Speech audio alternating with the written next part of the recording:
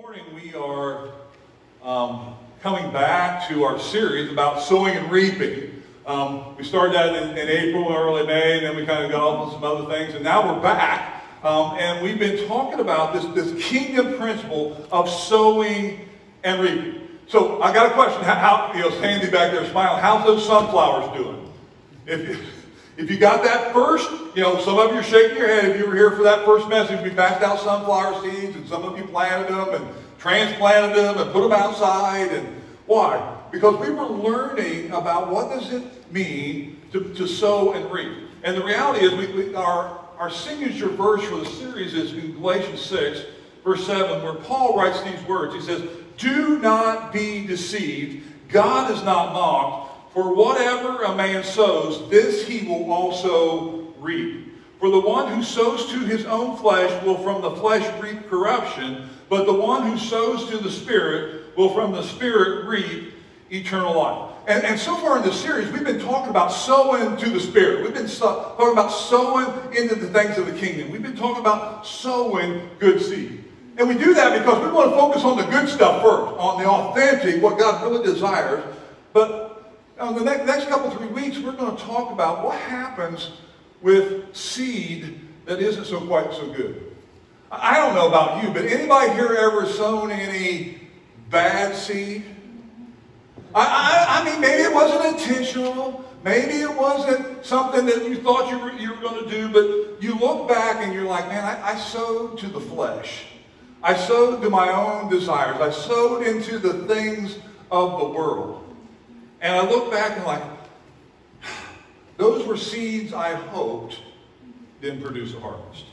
Amen? Because there's a lot of people who they sow bad seed during the week, and then we come to church, and sometimes it's not intentional. Sometimes we accidentally or unintentionally, or sometimes it is intentionally. We sow bad seed, and then we show up like, oh God, please don't let there be a harvest.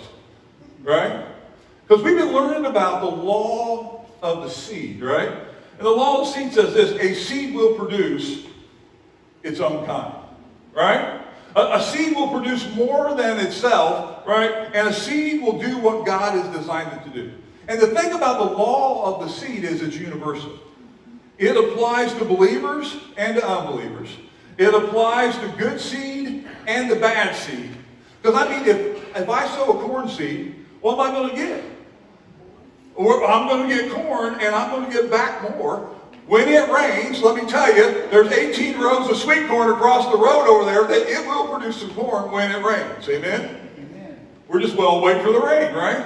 But what if I sow ragweed? What if we go out there, and Stephen comes over and helps me, and we sow a nice big long row of ragweed? What are we getting? We're getting ragweed. And are we going to get just a couple ragweed seeds? And it was like, that's not how that works, man. I tell you what, once it gets started, man, it is just a what? It is a plethora of ragweed seed will be coming our way. Because seeds are designed to do what seeds are designed to do. And they'll do that. They seek to do that. And see, the law of the seed works whether we sow into the Spirit or whether we sow into the flesh. It works the same way. Now, I don't know if I sow bad seed. Here's the question people want to ask. If I sow bad seed, if I sowed it this week, or maybe I'll accidentally sow some in the future, or I sow some bad seed, what's going to happen to that seed? What's going to happen with that seed? Because I mean, I'm a believer now, right?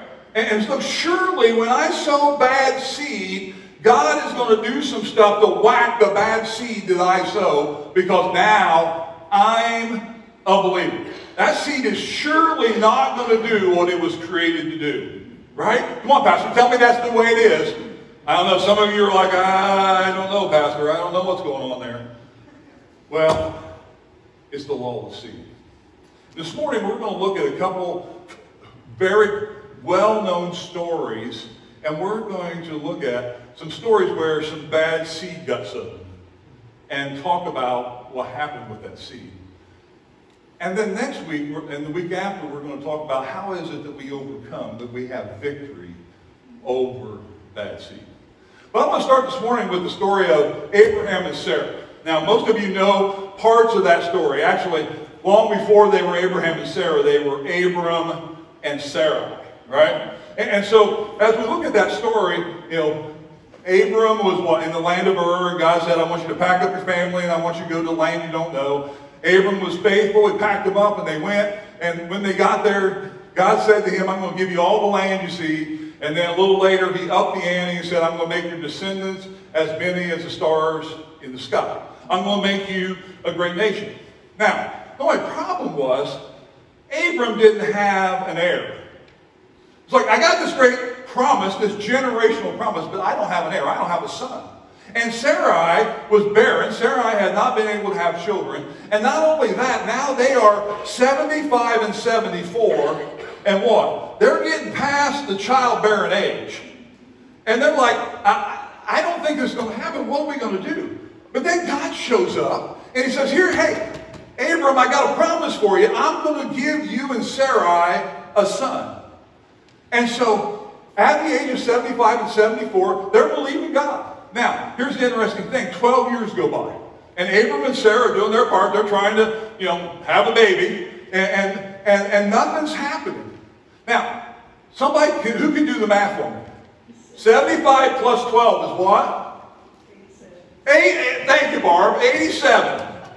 87. Abram's now 87. Any 87-year-old guys in the room? I don't think well, almost 87. There's a couple I won't point out. But the reality is, you know, 87, like, hey, we're still trying to have a baby. We're still trying. It's not working. And so Sarai looks and says, gosh, it's me. You know, I'm barren. I'm old. I'm past the age. We got to do something different. And so what's she decide to do? She decides she's going to give her Egyptian handmaiden, Hagar, to Abraham. Now, in that culture, it was part of the culture that what? You could give a slave to your husband, and if she had a child, then it would be your child.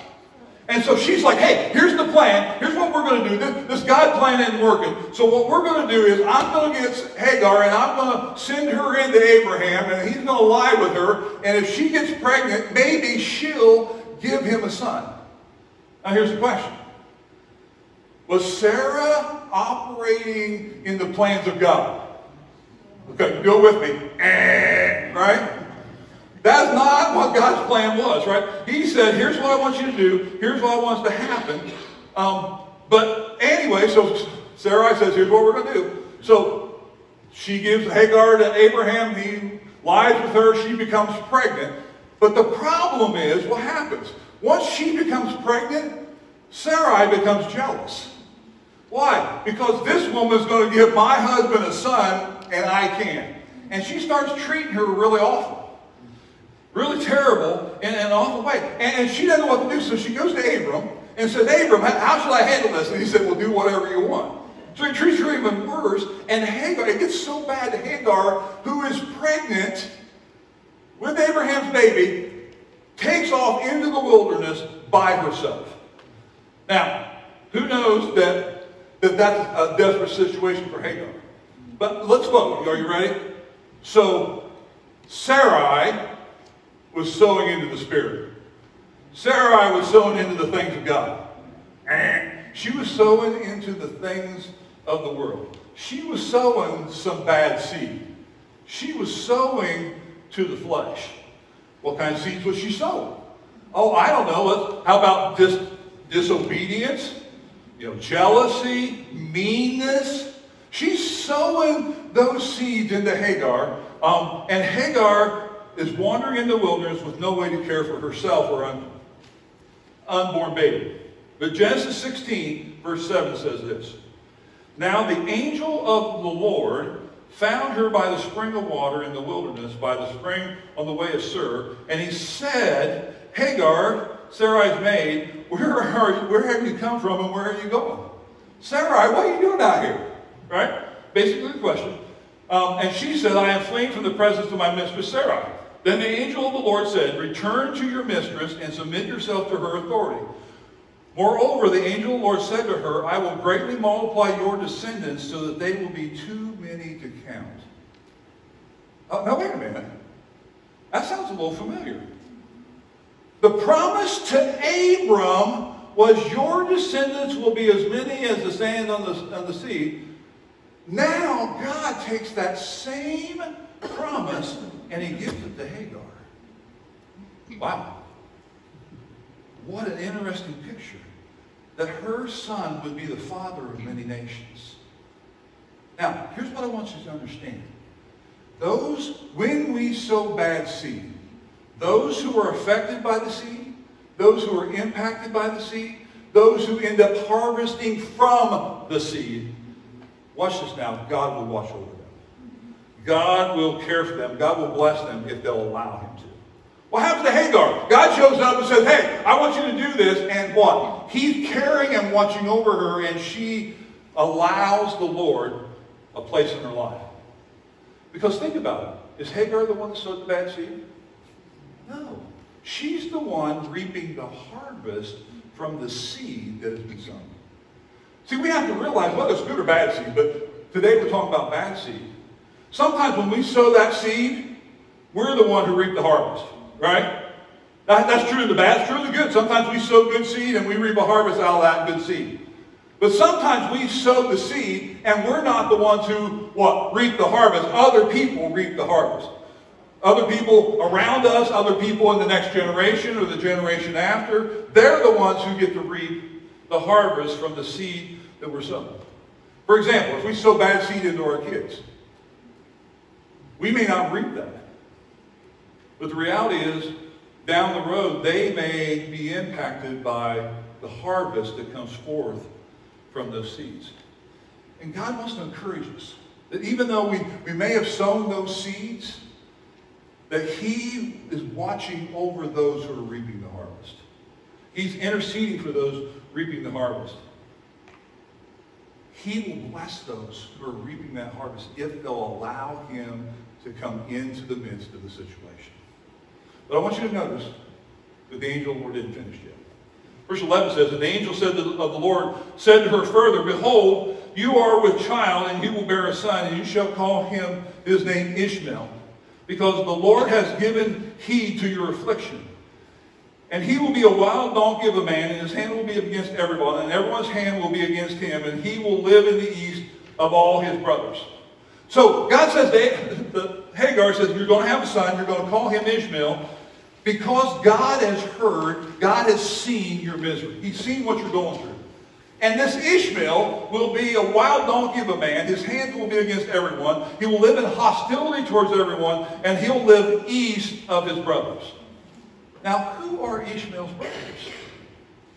Well, in 13 years, Abraham and Sarah will have a son that God said named Isaac, who will give birth to Esau and Jacob. And Jacob will have 12 sons. Jacob's name will be changed to Israel, and they will become the 12 tribes of Israel. Those are Ishmael's brothers. And so what happens? Hagar goes back to Abraham's house. She submits to Sarai. Ishmael is born, and for the next few years, he's the son of promise. But I want you to notice what it says in Genesis 25. It says, this is the account of the family line of Abraham's son Ishmael, whom Sarah's slave Hagar the Egyptian bore to them. These are the names of the sons of Ishmael listed in the order of their birth. Now, forgive me, I'm not going to pronounce all 12 of those, or even attempt to pronounce all 12 of those, all right? But verse 16 says, these were the sons of Ishmael, and these are the names of the 12 tribal rulers according to their settlements and groups. Now, wait a minute, that sounds familiar, doesn't it? Ishmael had 12 sons and had 12 tribes. Who else had that? Wait a minute. Isaac and Jacob had 12 sons who were the 12 tribes of Israel.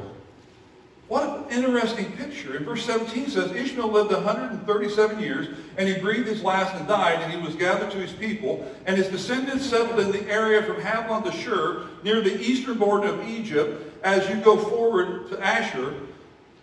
They lived in hostility to all the related, say, related to them. Who are the tribes related to them? The 12 tribes of Israel. The 12 tribes of Ishmael lived in hostility towards the 12 tribes of Israel. What an interesting picture. So who are the descendants of Ishmael today? Who is it that lives to the east? Who is it that lives in hostility? It is the Arab nations that still exist today. And in fact, if we go a little step further, what we discover is, that most Muslims, the basics of Muslim faith believe that Muhammad was born as a descendant of Ishmael and is from the 12 tribes of Ishmael, the leader of the Muslim world. And they're related to the 12 tribes of Israel. How many of you know that even today, that the Arab nations, many Muslims, would like nothing more for the 12 tribes of Israel, for the nation of Israel to be wiped, the Jews to be wiped off the face of the map? Why? Why? Ishmael's their father. Why? Where did all that start? It started 3,500 years ago with bad seed that was sown that has what? Produced a harvest that has been sown and produced a harvest and sown and produced a harvest and sown and produced a harvest for 3,500 years. That's where all that started.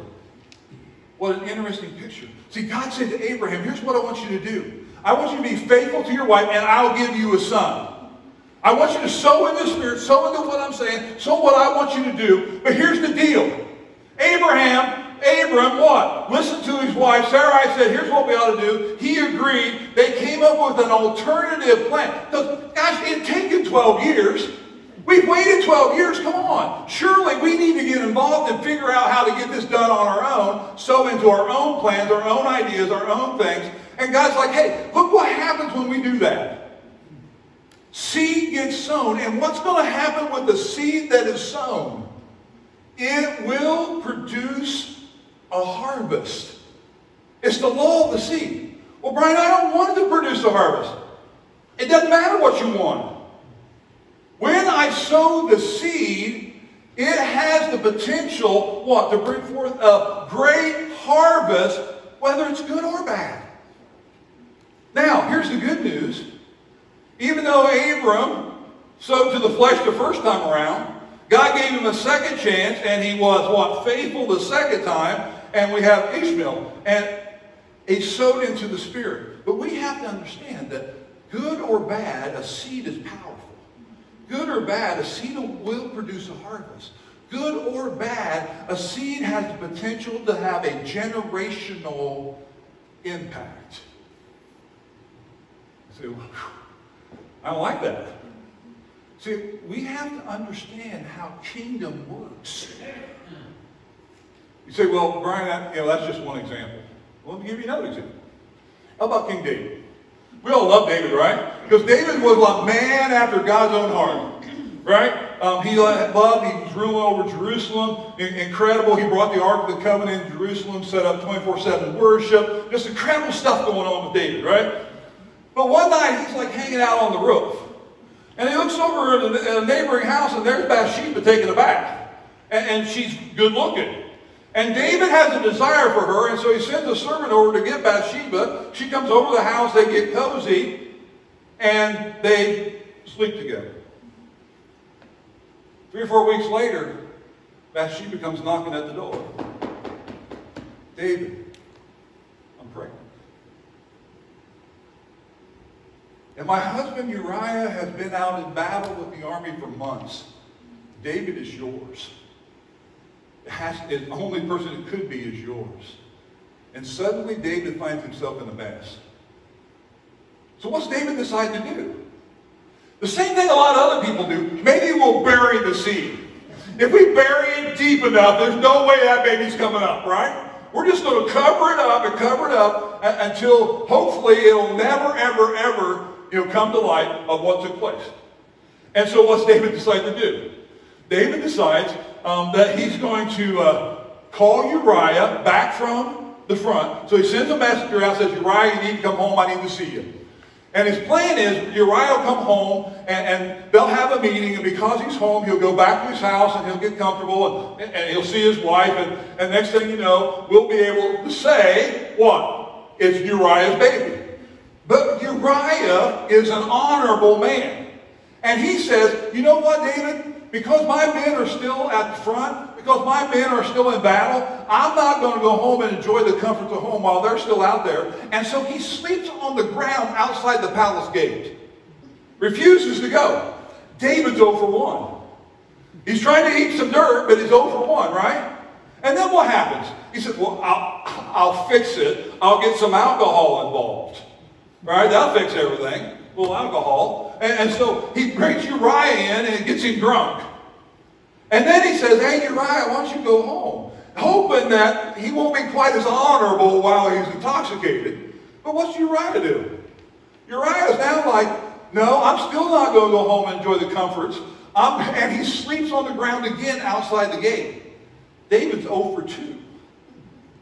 This covering up the seed thing ain't working very good. And so David throws it all in, right? He says, here's what I'm going to do. I'm going to send him back to the front. And he writes a letter to the commander Joab. And he says what?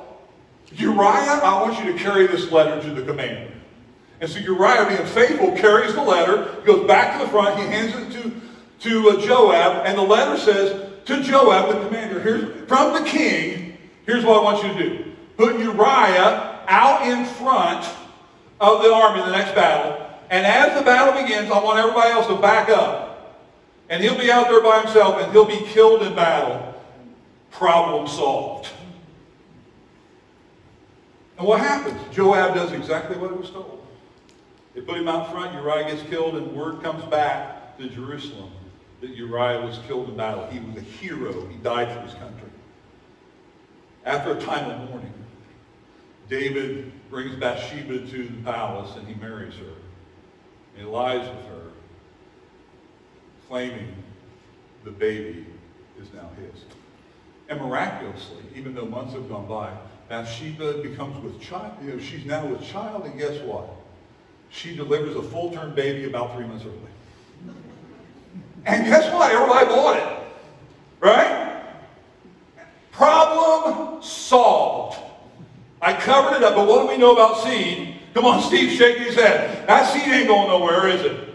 You ever bury a seed and it'll never come up? Come on now. You know better than that, right? So what happened? Well, what kind of seeds were David sowing? David's got quite a list here, right? Let's see, he's got dishonor, deceit, and covetousness, and adultery, and sexual immorality, and now he's got conspiracy, and deception, and murder.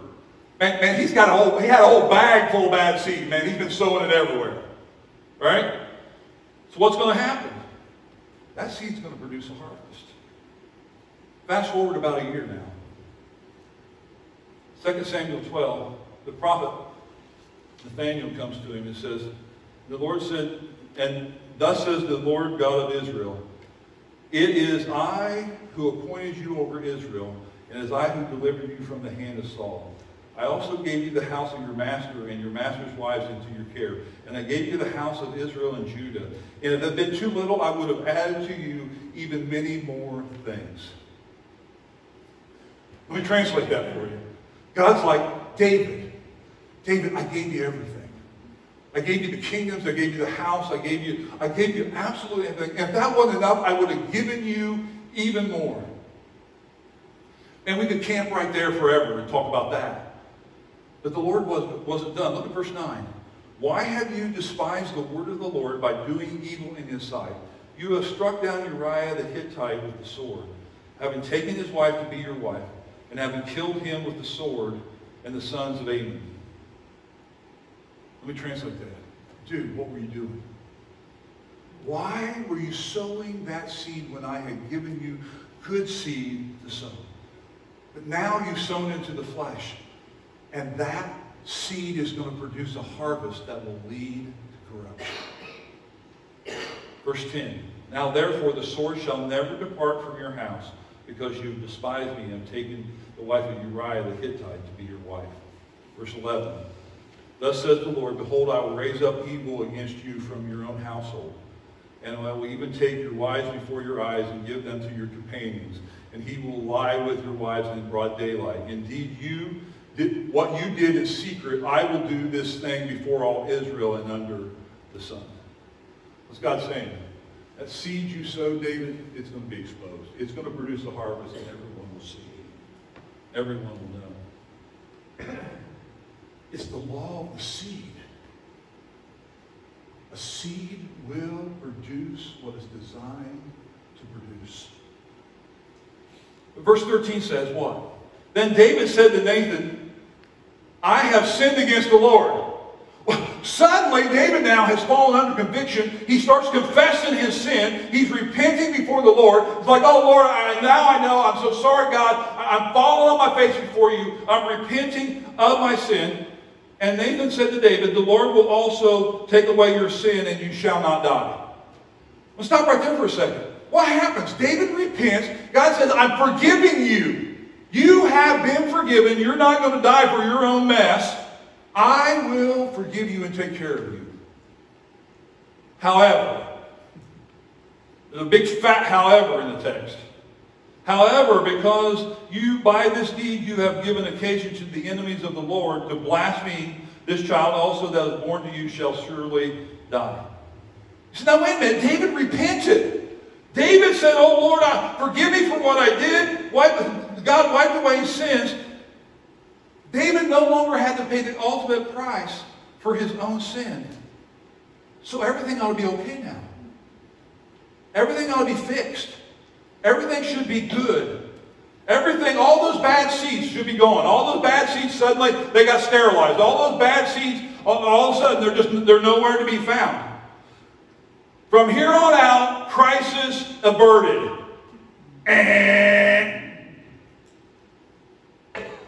Listen, there are a whole bunch of people who think if I just confess my sin to Jesus, it's all better. He'll fix it all.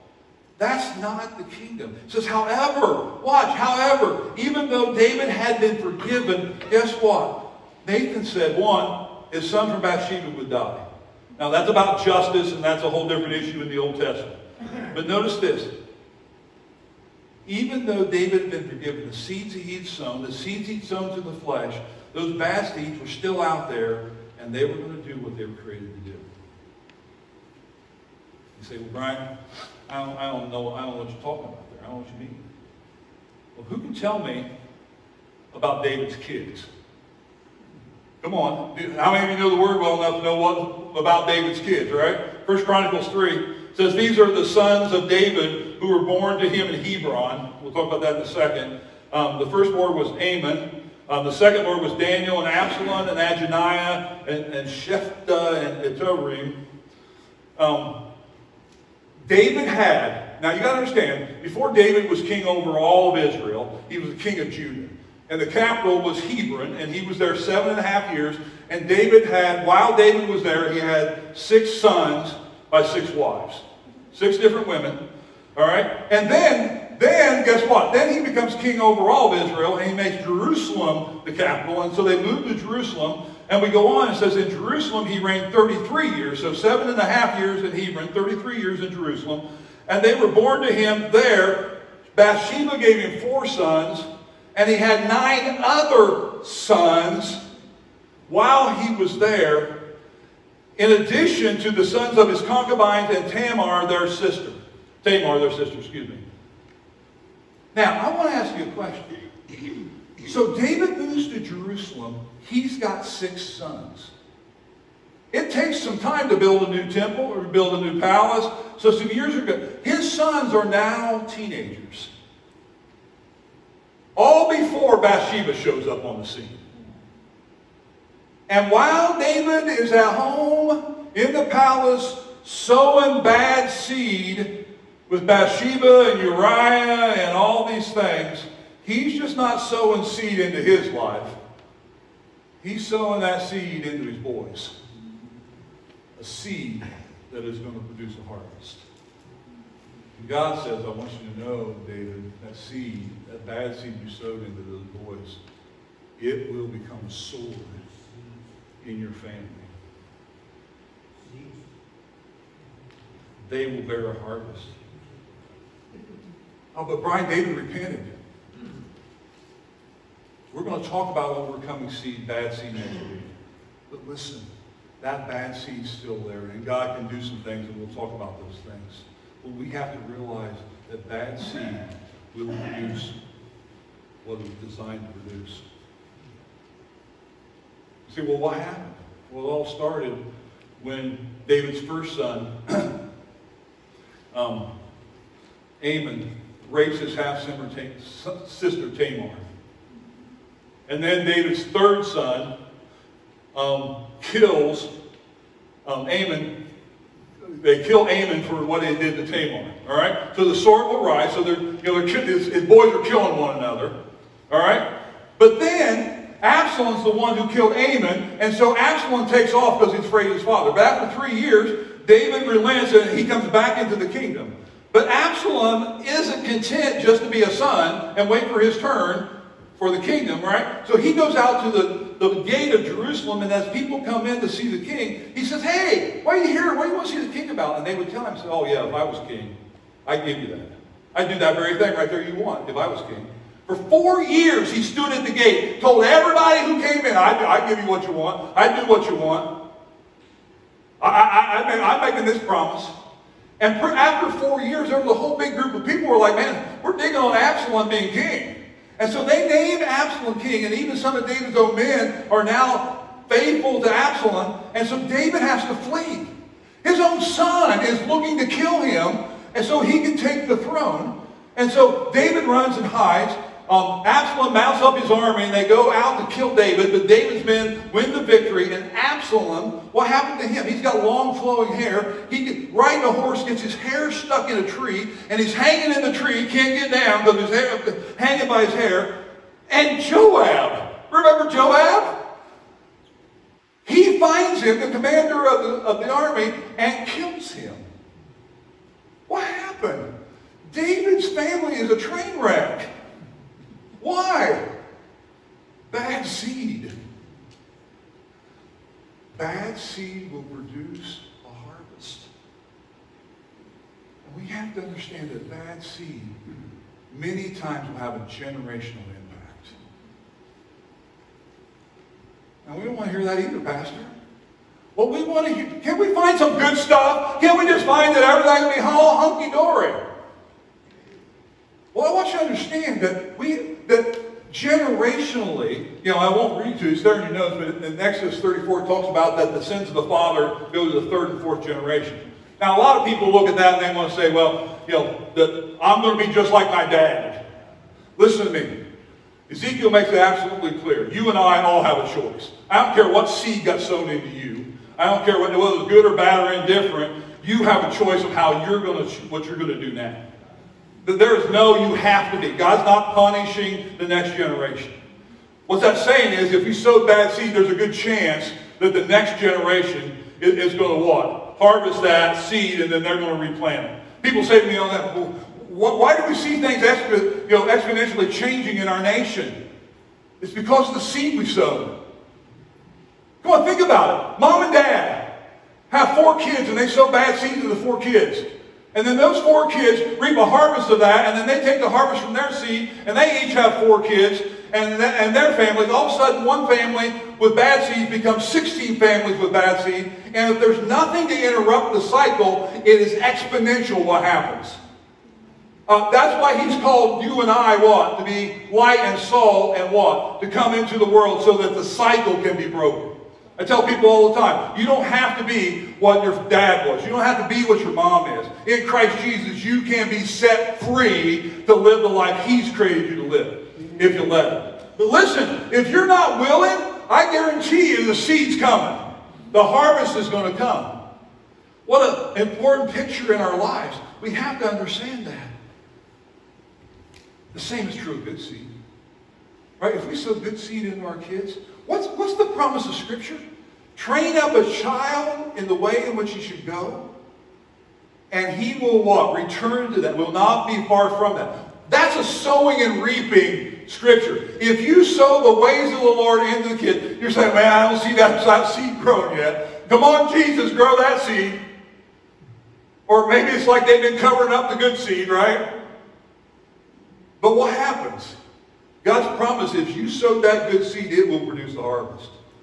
It will bring forth a harvest. A harvest they're going to have to deal with. Their harvest they're going to have to do something with. And the reality is, we have to be careful what seed we're sowing. Because I want you to understand, we live in a world where we have been deceived, it goes back to Galatians 6, into believing I can sow whatever seed I want to sow. I can sow it in my life and in my family and my marriage, and you know what? It's not going to make any difference. We've been deceived into believing that we can sow bad seed into our kids, allow the school system and the culture and entertainment and the TV and the music to sow those seeds into our kids, and nothing will ever happen. That is the deception of the devil. You know, one of the greatest deceptions in the church has been, we can just look the other way and it'll be okay. That's a lie of the devil. That's a lie. The seed we sow will produce a harvest. Now, does God enable us to overcome those things? Absolutely. Can He be with us in the midst of those? Absolutely. But the question, I think, for us today has to be this.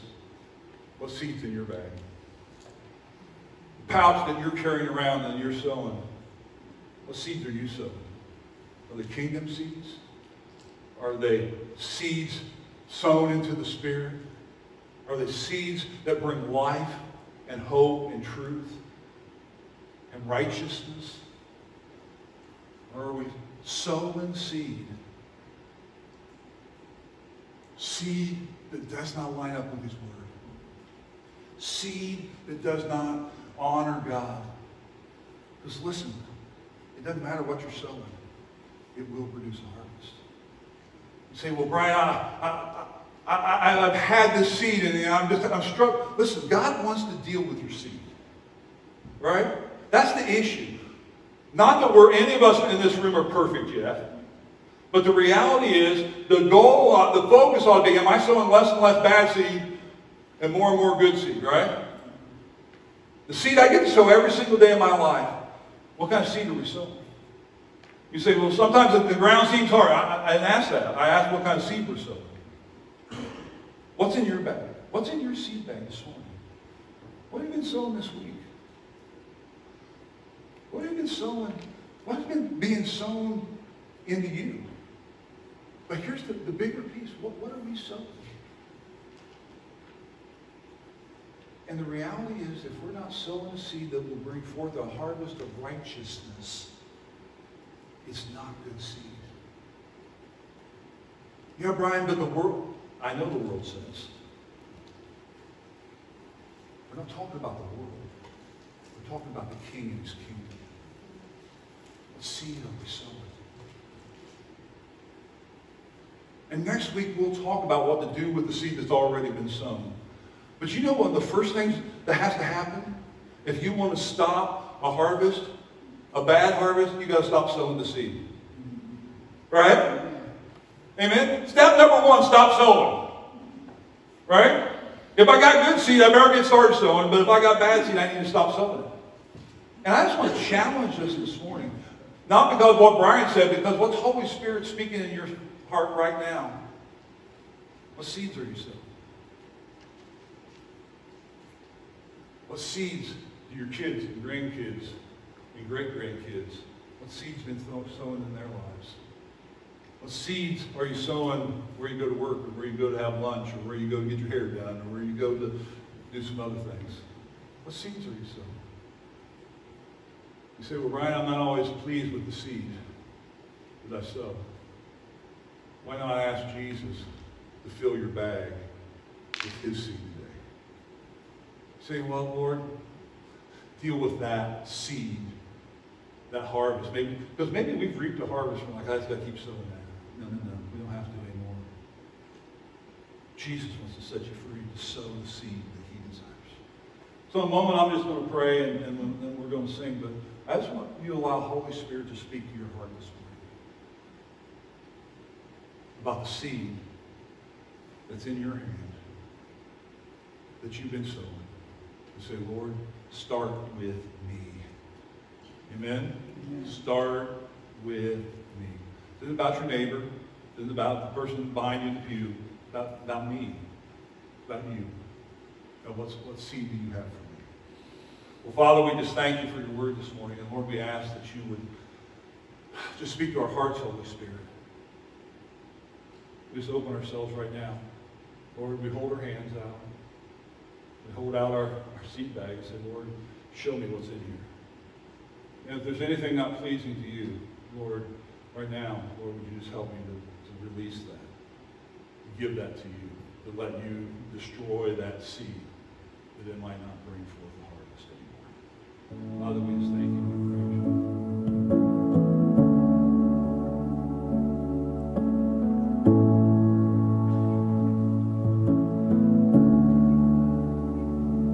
What if you had never come to save us? What if you had never given grace?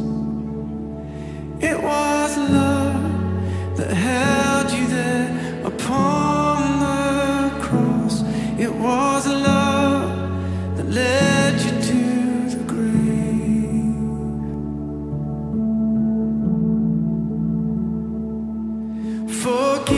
Forgiven, I've been set free. Oh, the power of Christ in me, my Jesus, my victory. Oh, the promise of Christ in me.